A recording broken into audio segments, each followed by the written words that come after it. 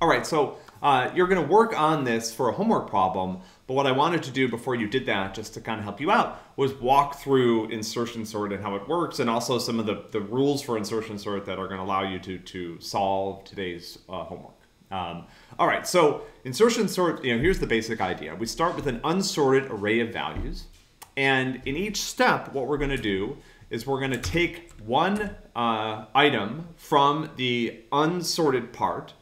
And in this example, we'll work from the left. So at this point, the entire array is red. That means it's unsorted. And each step will take a value from the unsorted part and we'll move it into the sorted part. And so the sorted part starts at the left and is going to go to the right. The unsorted part starts full and is going to shrink to the right. So let's walk through how this works. Okay, so here's our array containing unsorted values. In the first step, I've taken 8 and I've moved it into the sorted part of the array, and I didn't really have to do anything here because it was the first value. Now, what I'm going to do is I'm going to take 5 and I want to move 5 into the sorted part. And so I need to find the right spot to insert it. This is why this is called insertion sort. Usually the way this is implemented is I actually move it to the left until I find the right spot. So I kind of swap it repeatedly into the sorted part of the array until it's in the right location. So in this case, what I did is I said, okay, I took 5, I examined it, I compared it with 8. It was less than 8, and so I swapped the two, and now it's in the right spot. Okay, so now let's take 7, right? So now I'm moving 7 into from the unsorted part into the sorted part. So in this case, I compare 7 with 8. Those two are out of order, so I swap them.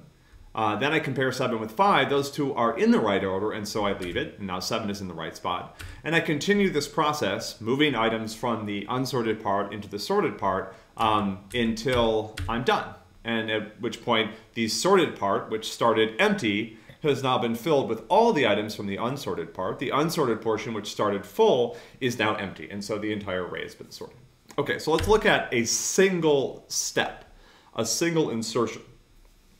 And so in every step, what we're going to do is we're going to take the first item from the unsorted part and we're going to insert it into the right place in the sorted region. And so let me take one that's a little bit, and this is just sort of highlighting where these end up, right? So now I'm taking, and you can see sort of 8 starts off in the right spot, at least initially. 5 I need to swap so that it's the left of 8. 7 I'm going to put to the left of 8. But to the right of 5. 3, so let's think about what happens in a single step here.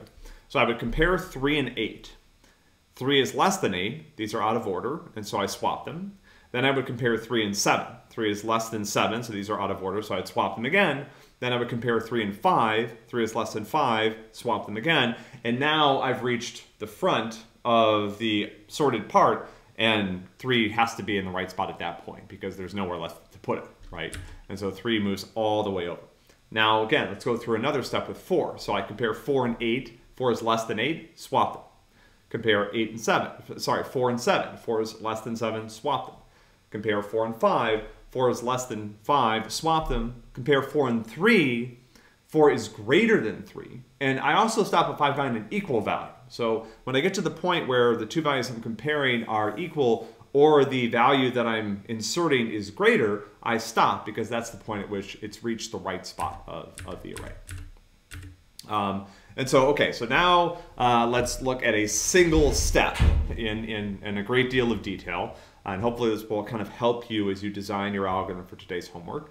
So I take 6. Okay, so at this point, I've worked my way most of the way through the array. I'm just working on the last couple of values.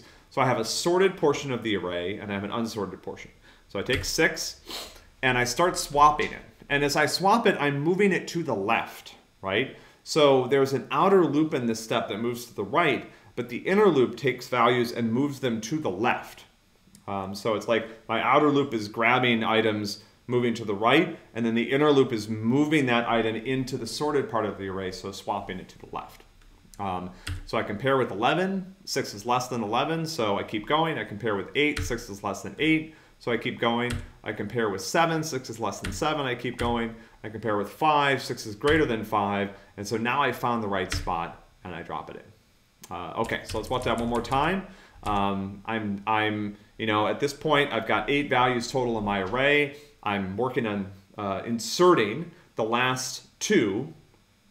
One of the reasons why this is called insertion sort is that this is another metaphor to think about this. This may or may not help you with your implementation. It's sort of like when you have it's modeled after how people sort cards. So if you have a hand of deck of, or a hand, I guess they call it, of cards, and you're sorting them, you take one, from the right side and you kind of insert it into the right spot. Or you might start from the left, take a card, kind of swap it, and keep inserting it into the right spot. And as you're doing that, what you're really doing is you're taking the card, you're kind of scanning left until you find the place where that value goes, and then you're sticking it and you're inserting it. And if you do that repeatedly, you'll end up with a sorted hand of cards. So one more time through with this particular example, I've got the value 6. Keep in mind, one of the reasons that this works is because the left part of the array is sorted. So as soon as I find the spot in there where 6 is greater than or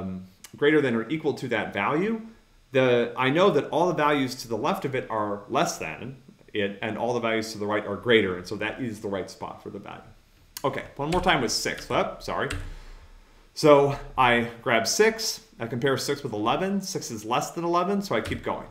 I compare 6 with 8, 6 is less than 8, so I keep going. I compare 6 with 7, 6 is less than 7, I keep going. I compare 6 with 5, 6 is greater than or equal to 5, and so now I stop. And by swapping this to the left, I have located the right spot for value 6. So this is, the algorithm we expect you to implement on today's homework, and best of luck with that.